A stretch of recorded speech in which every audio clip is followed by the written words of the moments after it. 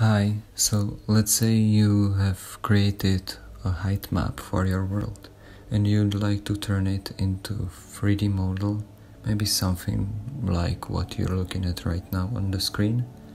It is actually pretty easy and I will show you all the steps to get it just right.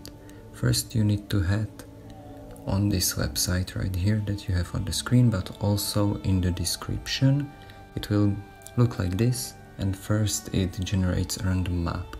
But if you already have one, you don't need to use it. But if you don't, it's really useful and it creates nice maps. Otherwise, you can go to the settings, then to tools,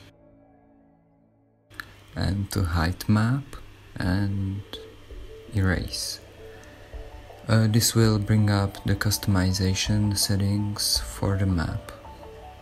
You can adjust anything you want, but here you will want to erase everything with this button and then with image converter bring up your file.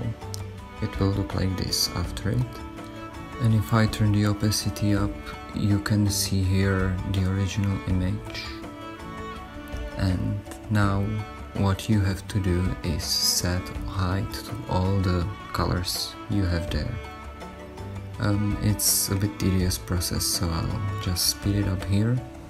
And note that you only wanna set the height to your landmass, and after you do it, you will click this button and it sets all the rest as an ocean, which you probably want.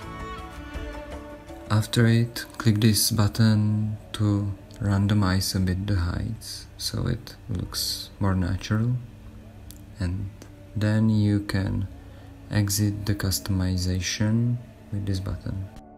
And there you have it. There's your map, your height map, and now you can turn off all these settings, so it is just a plain map. It will still show the height and you go to this 3D scene and it's pretty much done. You have a 3D model of your map.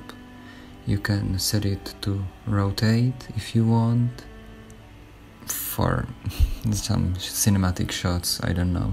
You can also set the lightness here, and if you want to show the height map on it, just click here and it should show up. If it won't show up, click this button to update the scene and it will show up. Also, what I forgot is that it looks a lot better with showing the sky and the water, but other than that, it's pretty much it.